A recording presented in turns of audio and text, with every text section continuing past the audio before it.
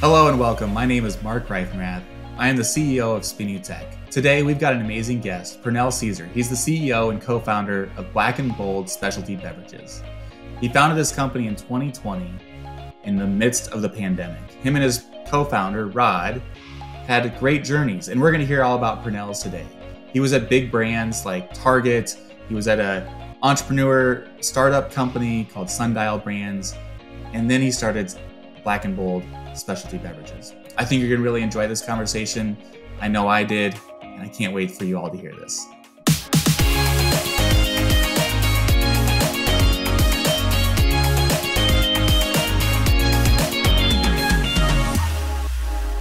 All right, Pernell, thanks again so much for being here. I think this is going to be an amazing conversation. So, easy softball question to start this conversation is, when you wake up in the morning and you're walking to your desk or wherever you're going to work that day, what would be that walk-up song or entrance song playing in your head every morning?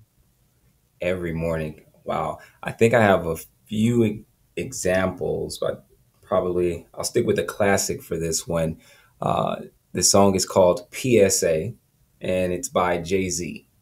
So it has a nice kind of build up and then just Jay-Z doing what he does. For those that don't know the title, it starts, "Allow me to reintroduce myself. My name is Hove," and it builds from there.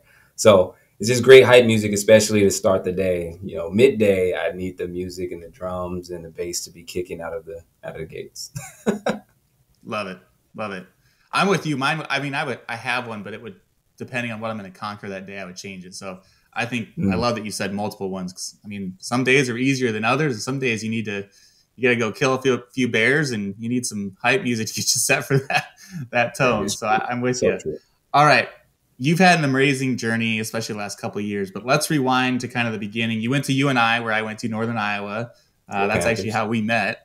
Yep, go Panthers. And I know you had an amazing experience there like I did, but post-college, entering the real world, adulting, talk about your corporate journey that got you to where you're at today. Yeah. Corporate journey, I guess post-undergrad, began at Target HQ in Minneapolis and working in retail merchandising. And what I'll tell you is I really didn't know much about what I was getting myself into. I just knew Target was a great place to work. I submitted my application, put my hat in the ring, and they decided to bring me on board. And I was drinking from a water hose after that ever since. But I was very fortunate. At least I consider myself very fortunate to learn the world of retail at an early age, because it's so vast and so impactful. And it touches every household in America, let alone across the world. And so my first formal job was being responsible for purchasing over $450 million a year worth of bar soap and body wash, which was very, very intimidating. And so, the stakes were high, but it allowed me to cut my teeth at a very early age of my career with trusting my ability to learn and, figuring out how I was wired with driving results. I also kind of got the bug when it came to working with brands of all different sizes, whether it's, Dove, for example, all the way to startup brands that, were founder operated, that they were happy to have made it to the big stage, but really didn't know what it required to succeed and how many resources they were up against. And so I kind of found my kind of passion with supporting entrepreneurs from the lens I had at retail, and ultimately found myself leaving Target to help build one of those type of brands. The master brand was Shea Moisture, which was a Liberian immigrant family based out of New York City that had ultimately entrepreneured their way into retail shelves and were building something beautiful that was very inclusive in the beauty world. And my job was to help them build distribution across retail and see their vision manifested. And I'd say that's what really drove me closest to the entrepreneurial bug, from getting closer with supporting entrepreneurs and their visions, and ultimately better identifying the void that I had from the space that I knew, and having many brands that I purchased every day in our household, purchased every day, but we didn't really have a personal connection to the impact that they made outside of whatever cause marketing was being spoken at the time, and how do we best connect to that. And so I wanted more. The conversations that I had with peers, and my closest peer, my best friend Rod, who grew up with me, and Gary, my co-founder of Black and Bold, is ultimately how we really started the conversation of what is now Black and Bold, and having domestic social impact at the forefront of that. That just ties close to our personal journeys and our professional lives, allowing us to fuel the voids that we saw in our personal lives. Awesome. Okay, so you started right before the pandemic, a new Man, business. And so, I mean, perfect timing, right? But let's talk about just the pressures of that. Like, obviously you're married, you've got kids, you have real world responsibilities, and you're taking a big risk. So just walk us through that thought process and kind of the journey of that. wow, man. Yeah. I mean, Rod and I are the same age. So paralleling that, while I had a co-founder that, I knew for over 20 years, we decided to jump into entrepreneurship in our early 30s. And Mark, you hit the nail on the head, man. Having to be as calculated as you can be with entrepreneurship, especially starting up, knowing that, hey, I grew up with not a lot, but that doesn't mean I want to put my family in a situation of not having a lot.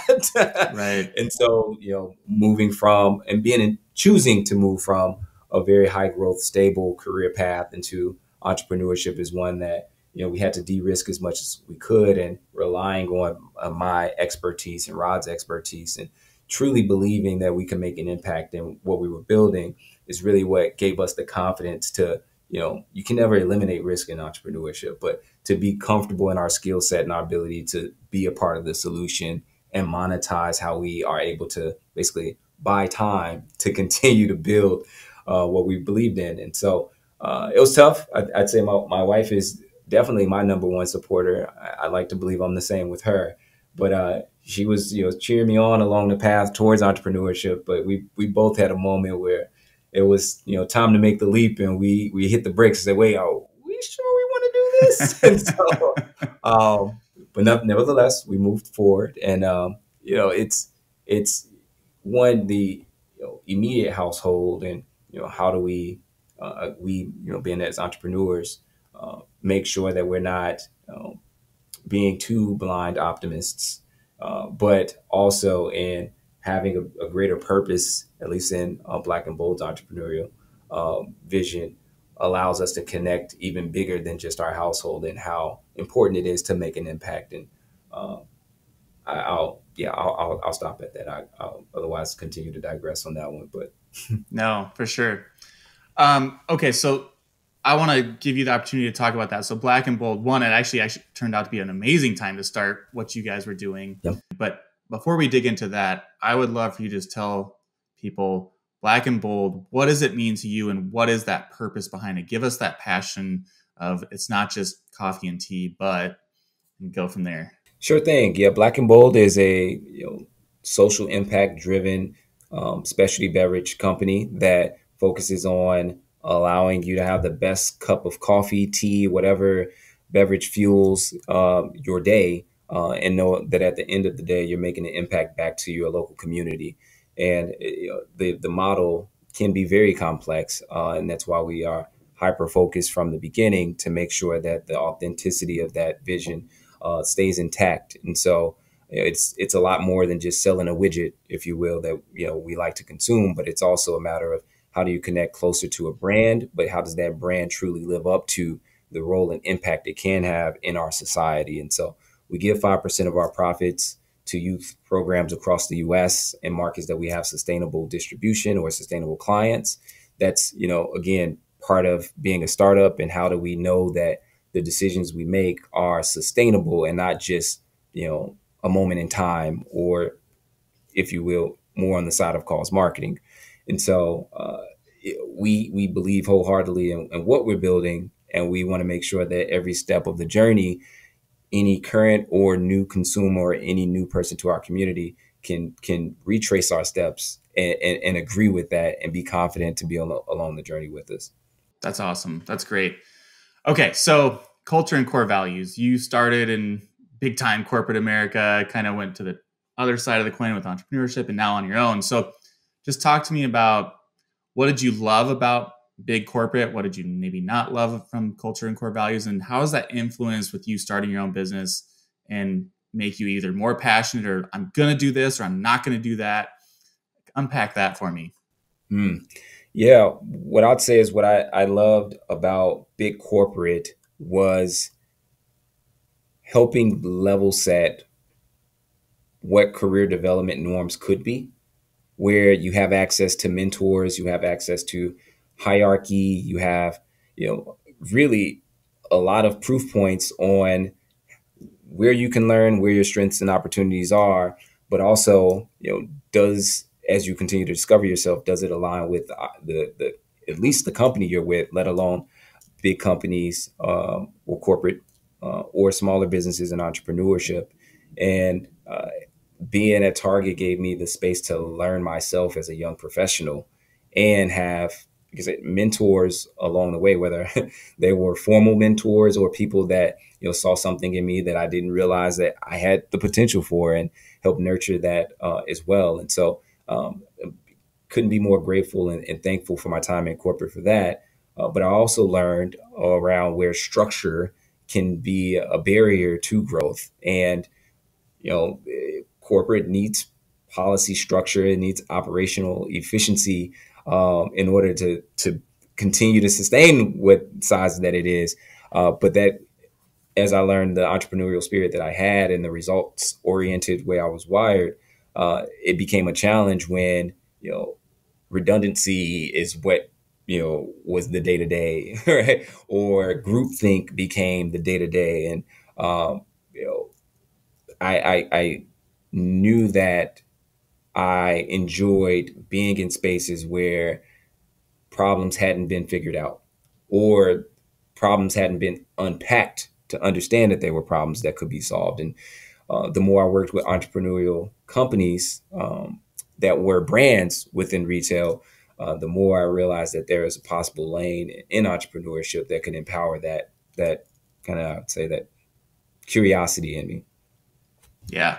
Awesome. Okay. So day one, or maybe even before you started Black and Bold with your main guy, right?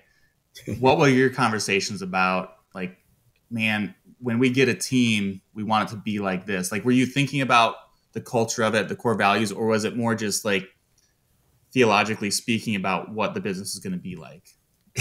Man, we were thinking about it from the jump. It's a matter of, do we understand what those thoughts really meant in practice, right? Right. Because that's, today where we have a team, hindsight 2020. But one thing I'll acknowledge is we were very intentional early on with looking at validation of what we wanted to build. And B Corp is a certification that we pursued very early on. We were very fortunate to receive B Corp status our second year in business. For those that don't know what B Corp is, it's a global third-party certification for businesses that prioritize their stakeholders as equals to their shareholders.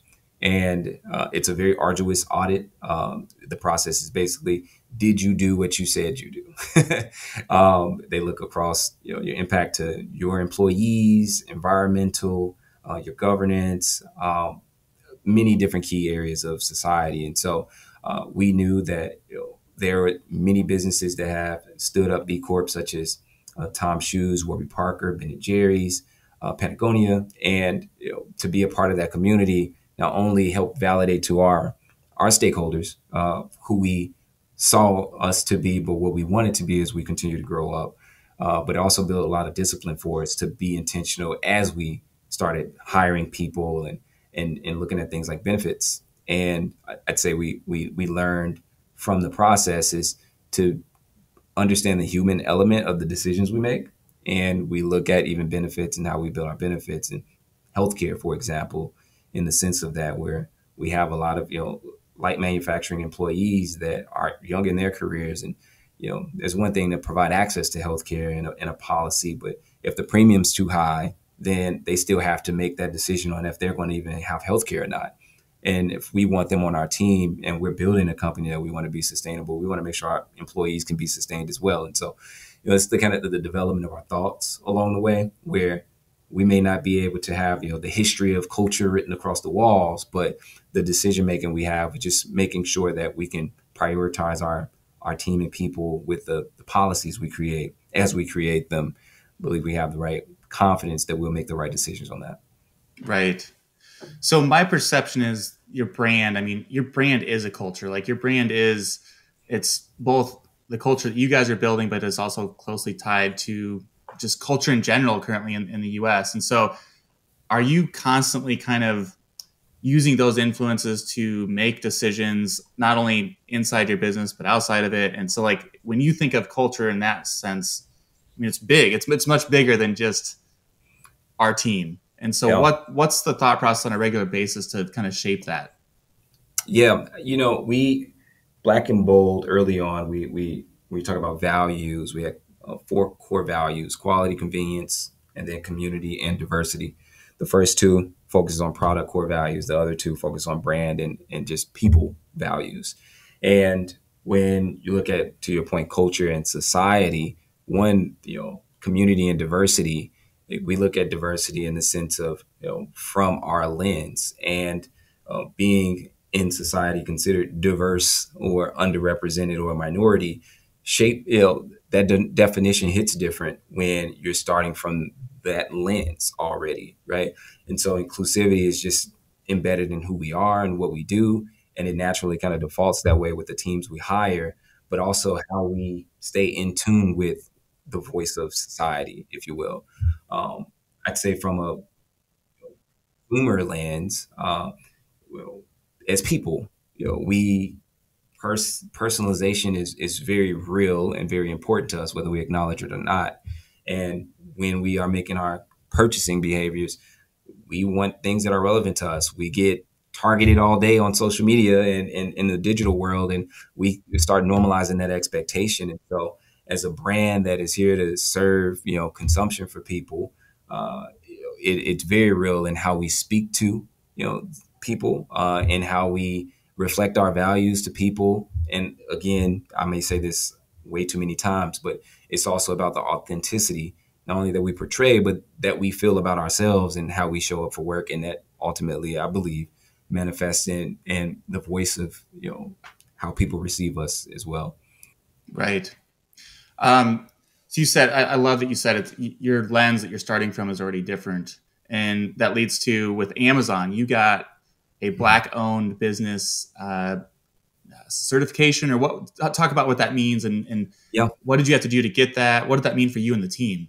Yeah, I'll build. I guess I didn't add a little bit to the last question as well, and in this sense, kind of for Black and Bold, we look at, we're very aware of our role in representation, in particular for the Black community, whether it's representation on behalf of the Black community, which we definitely don't speak on behalf of the entire Black community, but also the representation we have within the Black community, and trying our best to be the example of how we can uplift each other, but also how we can be parts of greater narratives and impact in society.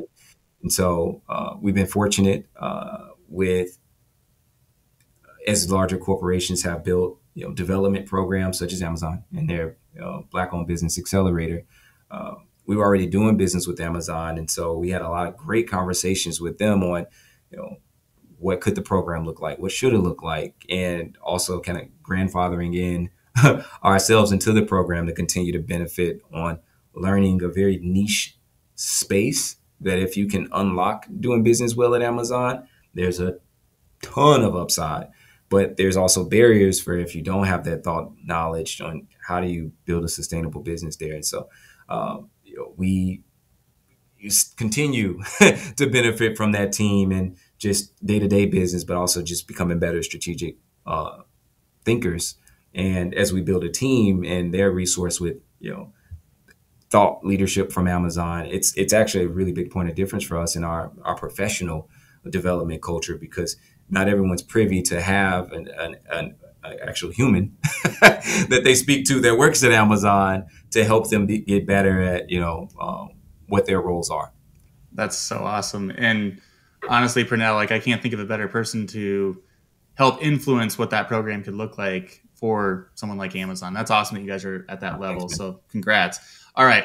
You've had some pretty amazing things happen relatively recently. So I want to talk about the NBA partnership, and you were on the Ellen DeGeneres, the Generous show. Like, I mean, holy cow! Like that's doesn't just happen to anybody. And I picked up in the show you said, "What is happening?" And I Oh think we've yeah. had our version of that. But I loved how you just said, like, you look at Rod and you're like, "What is happening?" And so just maybe unpack all that. There's so many awesome things in there, but you've had a ride. We have to do that all the time. And Rod Rod gets on me a lot around like just I don't reflect often. I'm kind of worried about if I reflect, do I become stagnant? and and Rod is always my accountability partner on taking a pause, and so that's usually as much as I give him is those moments, and then we continue on. But it's getting harder to just Yep. continue on from the examples that you mentioned. But I go in order with the NBA. That was a big one for me because uh, I'm a huge fan. Rod and I both we're basketball junkies, and the NBA reached out to us. Rod took the first call. He probably got two calls in, and the third call, he told me that they were having dialogue around us being a potential license partner as they were looking to build more of their food and beverage space, but also with supporting diverse businesses.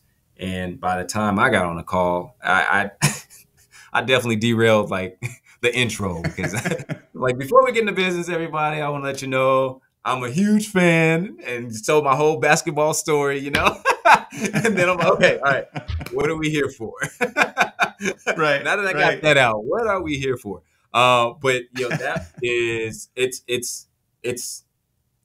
it's the fun stuff that doesn't get seen as often in this journey. There's a ton of challenging things, but to see an organization that are a consumer of and admire as a fan, to see how intentional and how well operated they are in living those values and being part of the culture of society is really cool. So as we further our opportunity with them, and they ultimately put the cherry on top with matching our 5% of our profits to the youth organizations we support with the sale of their goods, and Yeah. it's multi-year agreement. The league is complex, so we're happy to have that time to continue to unpack the opportunity. But it's validation like that, not only for us but to our consumers, but it's tangible in a way, in the sense of the impact that we can make today, not just thinking big cloud what can be. So Ellen DeGeneres, man, I struggle with talking about that one. It's I'm still trying to figure out what happened with that, man. I was in awe the whole time, receiving the call when they told us that D Wade was going to be the guest host like 24 hours before the show, and just being there in the back room, like, on set is man. I watched that over. I'm like, dang, that was very out of body. It was a very out of body For experience. sure. Well, and as a dad, like think about in the future when your kids can grasp that and showing them that moment, because it's kind of a culmination of like, I started a business and your kids will never understand how hard that was to get to even to that moment, but they're going to Mm. be able to capture a little bit of that feeling and hopefully share some of that pride of what happened, which is kind of a different perspective. But I've watched it and had so much pride for you. Thanks, Mark. Yeah, man, you know how it goes with having to go out of town. And I'm trying to explain to my 6-year-old, hey, give me 2 days. I will see you again. She's like, Yeah. no. So it's good to have some subject matter to give back to her. Totally. Totally. So how have these things, I mean, you've had these big things, like you're growing rapidly. I mean, that's pressure on the culture that you're building internally with the team. It's pressure on processes. It's going to challenge your core values. There's going to be tons of attacks on all those things. So how are you addressing those? Are you talking about it constantly with your partner, with your team? What's your process for that? For us, we revisit um, the org structure that we have with the resources we have, but how we continue to plan for tomorrow. And uh, we have a lot of talented people within the org, but just like when it was just a founder of two, we all still wear multiple hats. And so I'd say our latest reorg. It's been a couple of months ago where Rod and I shifted our C-suite roles. Rod is now our chief values officer.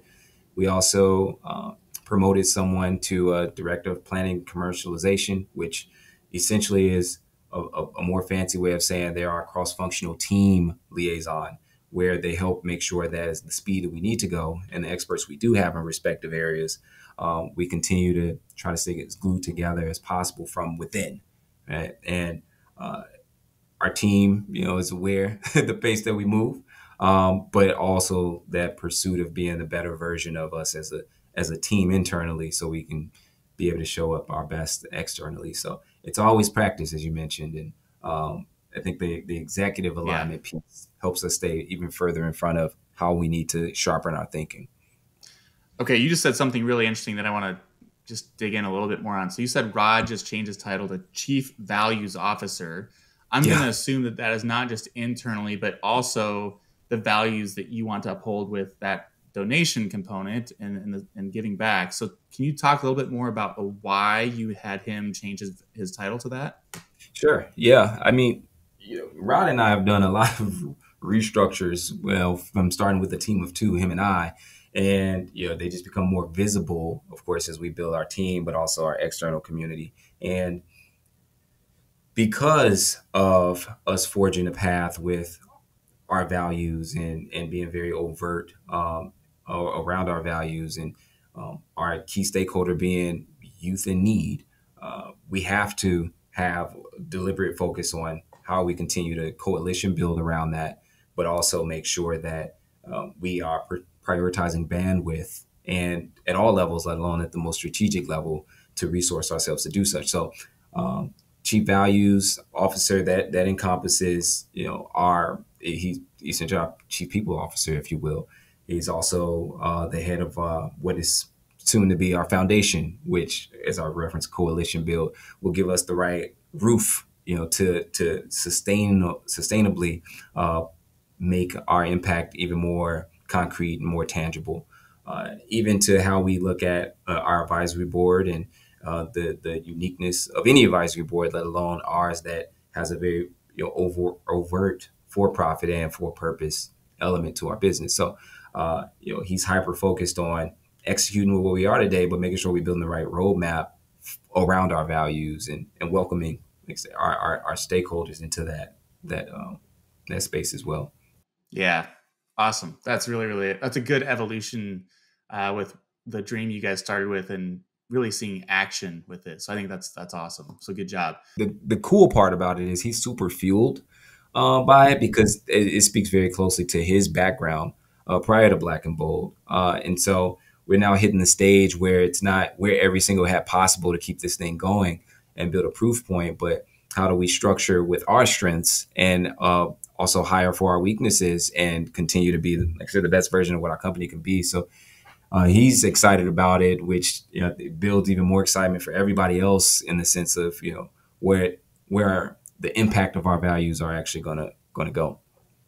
Yeah, that's great. Playing to your strengths is critical. And I think you said something too that's really valuable for any leader. It's what are you not good at and hiring for those. And that's okay. You don't have to apologize for not being good at something and fake it. You got to surround yourself with the right team. And Yeah. I always use the basketball analogies from the NBA. It's like the Warriors didn't win championships by accident.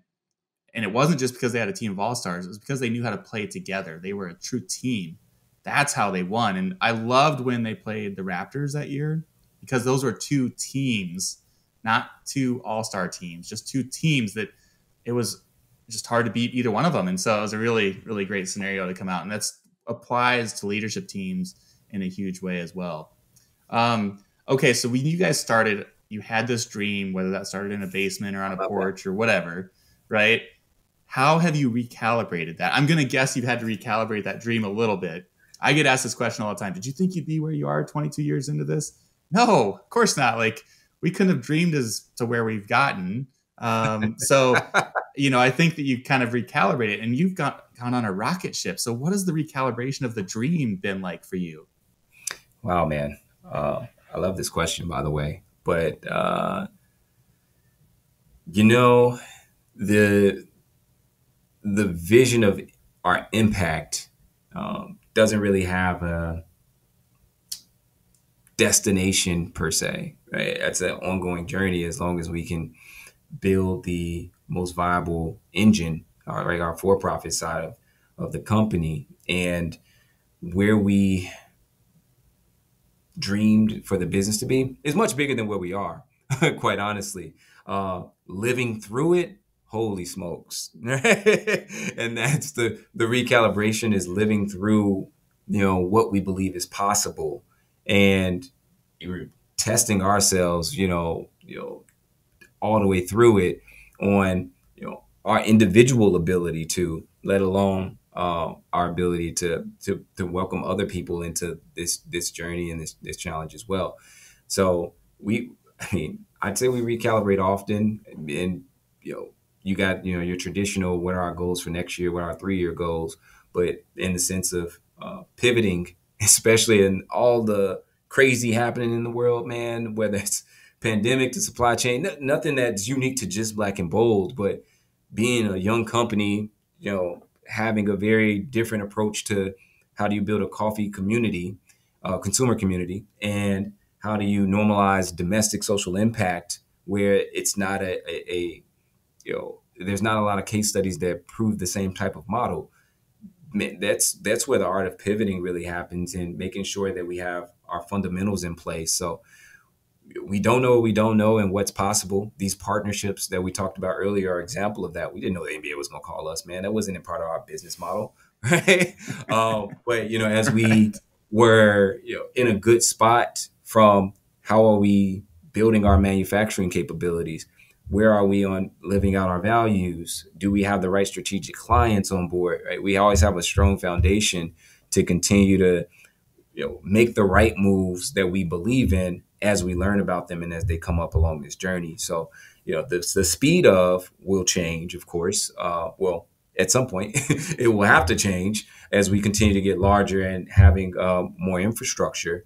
But the foundations that we build from, we look to make the best decisions possible, that we don't have to regret not having, not being able to maximize what may be the next best strategic thing out there, because we didn't make the right decision 2 years ago. So it's a lot of trying to make the best solid sustainable decision, whether it's employees, whether it's, like I said, manufacturing capabilities, whether it's capital deployment, that we can continue to see the best of our values through the for-profit side. It's good. It's good. So good. Well, listen, thank you so much for being here today. I think people are going to really enjoy this conversation and learn a lot from it. It's going to be inspirational as well. Whether you realize it or not, you've inspired me from a distance. It's just, again, it's been so fun to watch you go through this. I had zero doubts that you were going to just go out and absolutely just Thanks, Marc. kill this thing. Zero surprise from me that you're just killing it. I'm going to continue to root for you. If somebody wants to know, one, where should they buy your coffee or tea or products from? And then also just follow your journey. Where can we watch you from a social perspective? Sure.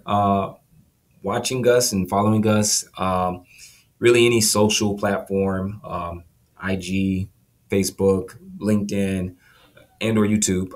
It's Black and Bold, BLKANDBOLD. You can buy us on our website, BLKANDBOLD.com. We're also available on Amazon and most major retailers across the U.S. Target's our most accessible retailer partner. We just launched 2 new product forms, Keurig K-Cups and ready-to-drink cold brew. So you can find both of those at Target. But really, most grocers that you shop, if we're not there, they're likely on our list for the near future. Love it. Awesome. Well, again, thank you so much. This has been great, and just can't thank you enough for being here. Thanks so much. Yeah, thanks, Mark. Appreciate it, man. All right. I hope you all enjoyed that as much as I did. Pernell had so many amazing things to say, and I just can't reiterate what a pleasure it's been to watch his growth for himself and Black and Bold from a distance. So here's a couple things that I left the conversation with. Something that we talked about after he stopped recording was just commenting on celebrating the small wins. Him and his partner, Rod, they talk about what is happening. That's their celebration. That's the pause of, hey, holy crap, that just happened. And it's a big achievement. It's something happening that's remarkable. And so that's something that we need to do better at SpinUtech. I always tell our team, like, celebrate the small wins. I know I'm not very good at it. It's such a great message. And he also kind of mentioned that's, you don't want to become complacent. And complacency is just, it's a silent death that can sneak into an organization. I love that he kept saying, creating the best version of themselves and their company. And that is it relates to our core value of we get better every day very, very closely.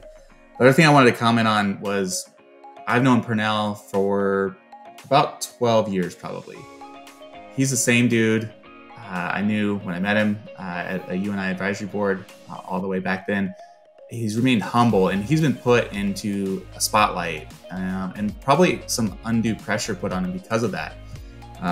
But he has remained humble, and that is just such a great characteristic as a leader that I think should not go without comment, and it should be emulated by a lot of people. It's a really hard, it's kind of something you have or you don't. If you teeter on that, I would model the way that he's approaching it. It's really great to see. So again, thanks to Pernell. Great guest, great points. I hope you all enjoyed that as much as I did. Thanks for watching or listening to another great episode of Culture Starts With You. This is a podcast all about culture and core values. I just want to challenge all of you to make sure you're getting better every day.